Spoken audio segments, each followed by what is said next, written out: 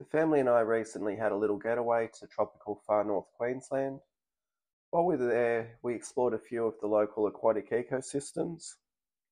We had a great time, but when I got back home to Victoria in winter, I was pretty bummed. The ponds didn't look as nice as they did a few months ago. And while we were away, there'd been plenty of leaf fall, so I decided to do a bit of pond maintenance to get things looking as good as they can. Well, for winter anyway. So I busted out my cheap pond net and the GoPro, and I was going to explain how I maintain and approach each different pond, but I thought that's going to be incredibly boring and repetitive. I thought it'd be more helpful to talk about maintaining healthy aquatic environments and how we can design them to be more maintenance friendly, and how we then go about taking care of them. Throughout the video, I'll be showing lots of my different ponds, with the hope being that no matter what size pond you have or what you keep, you can find something useful in this video. If you don't already know me, my name is Kev, and the aim of my channel is to help people build and maintain ponds without spending a fortune. If that sounds like something that interests you, you might like to subscribe and visit my website, ozponds.com. So I like my ponds to be as complete an ecosystem as I can get them.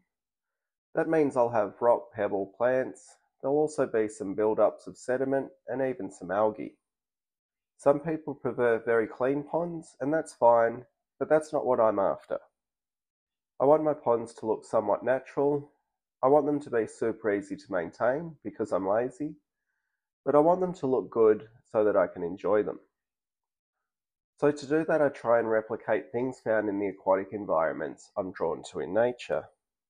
Moving water, lots of plants, rocks and pebbles. I find I'm most drawn to river or stream environments. So when I design most of my ponds, it's with this in mind.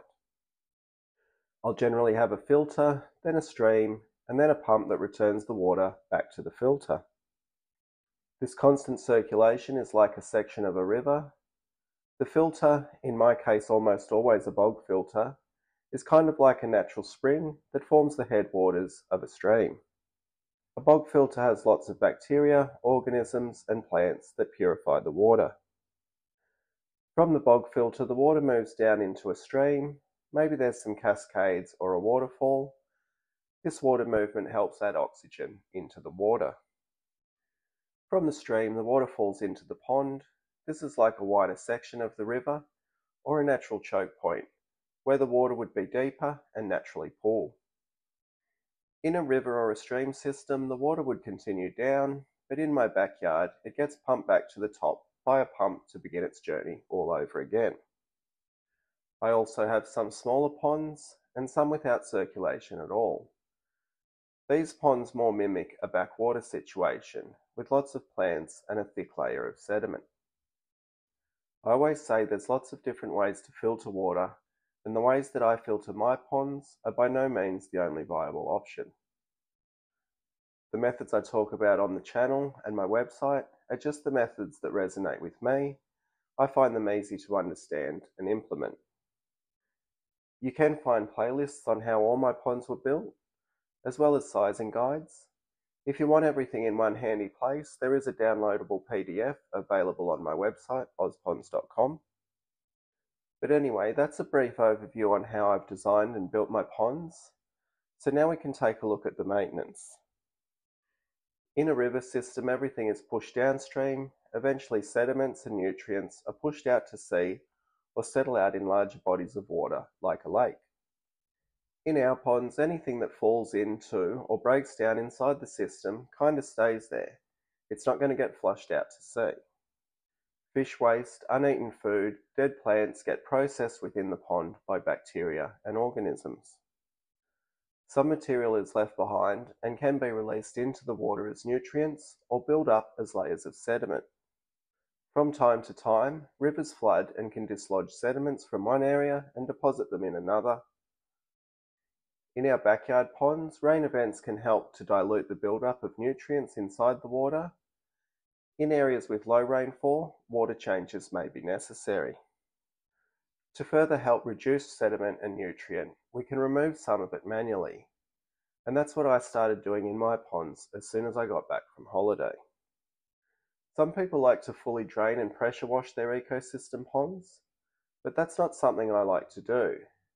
When you do such things, you remove so much of the beneficial organisms that form the base of the food chain. So what I like to do is start at the top of the system and work my way down, removing and dislodging algae and plant material caught in the stream and the bog filters.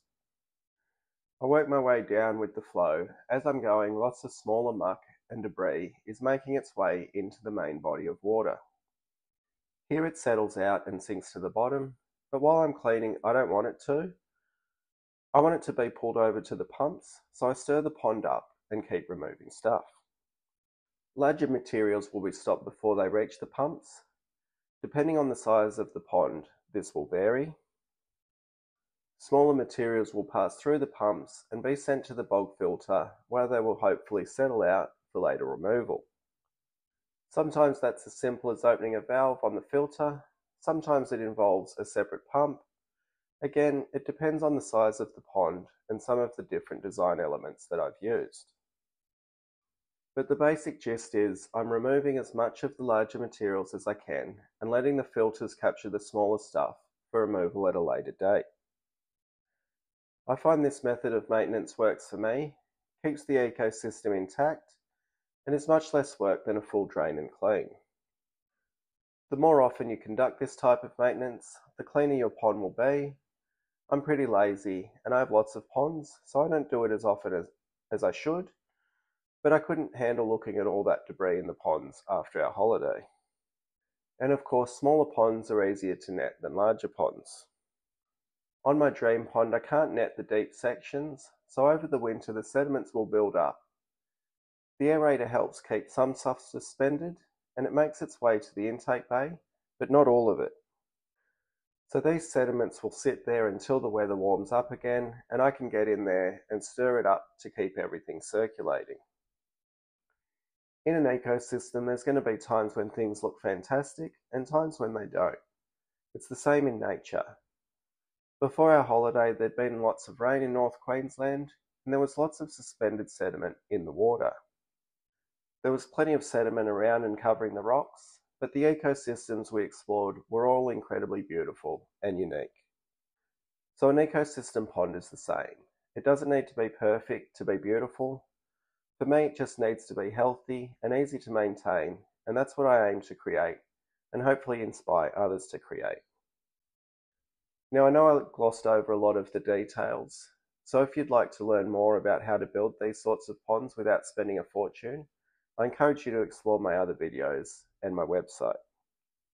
I do hope the resources that I create are helpful. Thanks for watching. See ya.